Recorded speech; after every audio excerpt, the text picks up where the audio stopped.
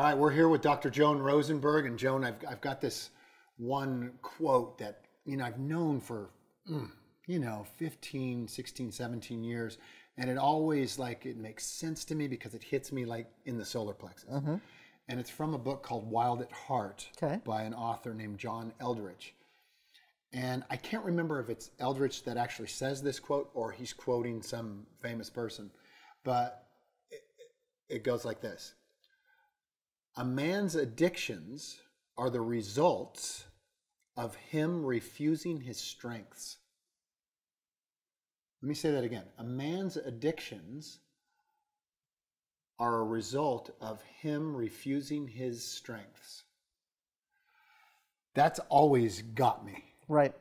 And if you think of our addictions, our people's addictions in the world, whether it's TV or, pornography, gaming, shopping, right? Alcohol, drugs, we can go on and on. Or work, yep. right? Yep. Could be all of these things. What I always see those things as, distracting, like distractions. You've absolutely named it. Is that right? I absolutely named it. Oh, cool. Okay. So two quick thoughts on this. Okay. One is, when I think of addictions, I think of diseases of isolation. Huh, okay. It's sort of a disease of isolation. I've cut myself off from everybody else. Yeah. And if this is my drink, I've only made this important to me. So now this is my buddy, this is my friend, it can never leave me. Right. But that's not real life, actually. Yeah. So one is that I become very isolated and insulated from everybody else if I'm dialed into an addiction. Yeah. Okay. The second, which is you nailed it when you said distraction, I think of it as a distraction and a way to distract and disconnect from everything that's inside of me. So basically, if I'm addicted to something, doesn't matter what it is I'm addicted to, I'm using it to disconnect and distract from some moment-to-moment experience in me. What I'm thinking, what I'm feeling, what I'm believing, what I'm needing, what I'm perceiving. I'm using it to check out from all the aliveness in me.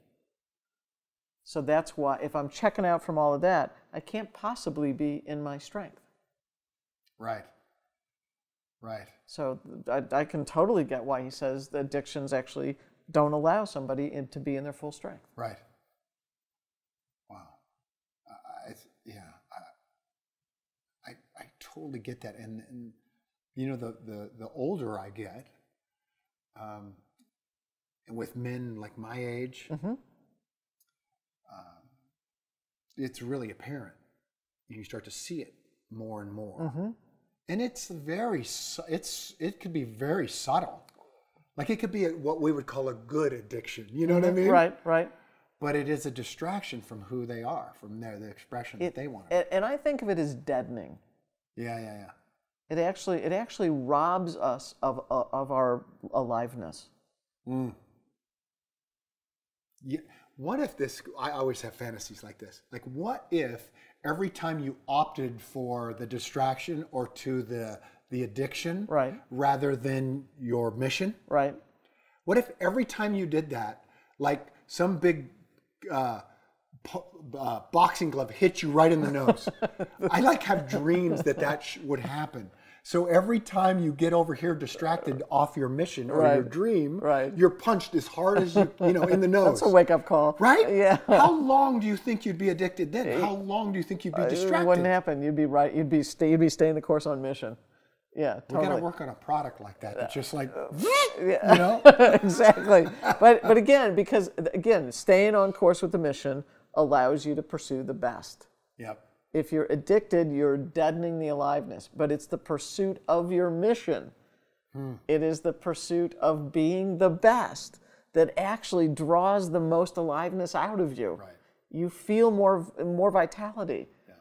You feel more purposeful. Your life has more meaning. Yeah.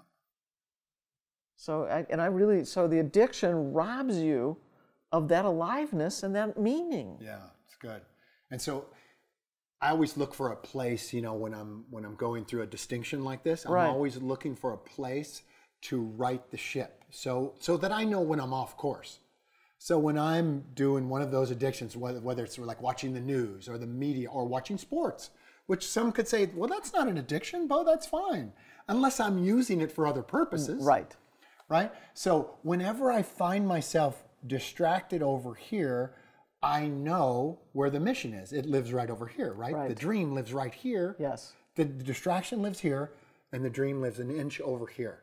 So every time I'm here, all I've got to do is go and keep riding that ship. Yep. That's the tool. That's the tool that you've got to employ, right? And you know when you do it, like we know. Yes, we do. We know when we're using something to pull us off. Right. Yeah.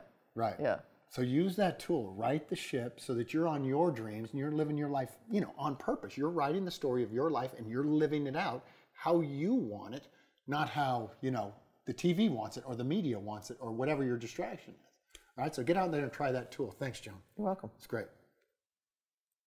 A lot of the topics that we're talking about today with Joan, that's why I have her at my events. That's why I have her here. If you want to go deeper with her and you want to know more about her, she has a podcast, the Mindstream podcast. And Joan, tell us a little bit about it. It's on iTunes. Okay. And I cover a wide range of psychological topics, and there's also a segment called Words That Inspire where I'm drawing ideas from books and talking about that. I'll start doing interviews. We talked about scheduling one with you. That's right. I'm going to be a coach. But it's like there's one that has to do with how to handle failure and being afraid of taking risks. There's another one on dealing with self-sabotage. It's breaking free of the kind of the obstacles that hold us back. So there's a wide range of topics that really fit with the whole storytelling experience. And really, the subtitle of the Mindstream podcast is How to Design a More Fully Expressed Life. That's really what we're talking about. Going for the best, feeling more alive, and being more fully expressed. Yeah, the ability to express. So it's a lot of topics that I know that will really serve. So I hope you'll listen. The Mindstream podcast, Dr. Joan Rosenberg. Thanks, Joan. You bet. It's great. Thanks, Bo. Yeah.